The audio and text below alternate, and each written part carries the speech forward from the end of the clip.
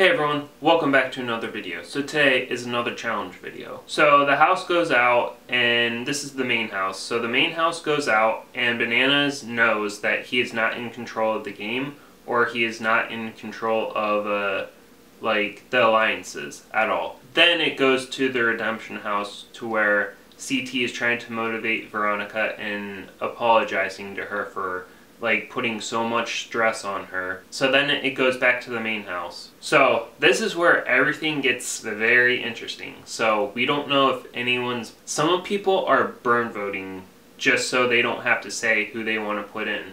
So this is the main house, and they're starting to vote. So we don't know how it goes. So Zach and Amanda, they end up getting immunity from the challenge since they won. Shane and Nelson, they decide to vote Cara and Marie in, and then Cara and Marie both vote Shane and Nelson because that's like a tie vote.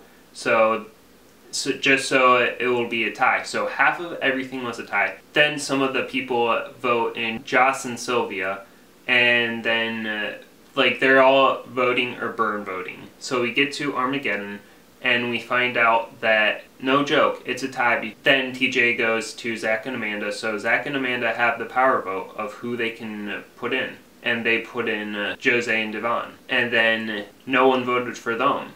And so Jose and Devon can choose between any one of the challengers. Jose and Devon, like, literally have not gotten along with Shane this whole time. And so they want to put Shane in, but Jose and Devon just says Kayleigh and Cam. So Kayleigh and Cam come up. This elimination challenge, I was just like, dang, they should not have done this elimination challenge. So this elimination challenge, what they had to do was they had to go, like, so they had one person climb, and they were bungeed to them, and the person down that went into the water had to memorize a puzzle. And so it's like, I really don't think they should have had this, because it was going for 45 minutes, and it's close to hypothermia.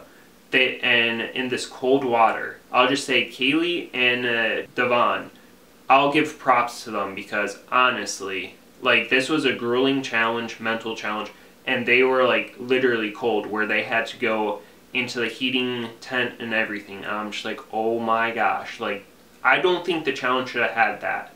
I think they should have had another challenge for a different climate. But that's just me. It's like, I know this is a challenge. I'll just say, I'll give them props. Or Cam was with Kayleigh, because Cam was like, you got this, like, just listen to me, and just like calmed her. But she's like, and it was all mental, like, literally.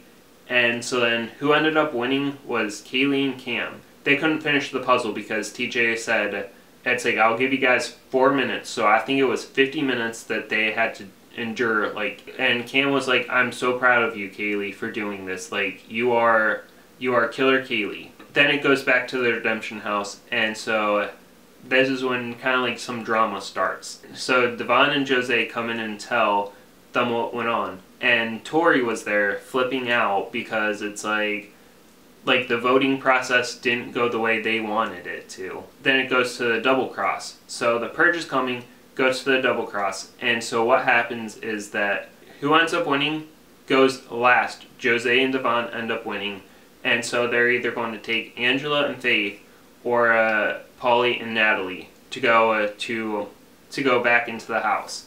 So we'll see next week what happens. Remember, it's never too late to believe. You can do whatever you want to do in life. It's your life, not theirs. Do what you love. Peace out. Have a safe and enjoyable day, night, and I'll catch you in my next video.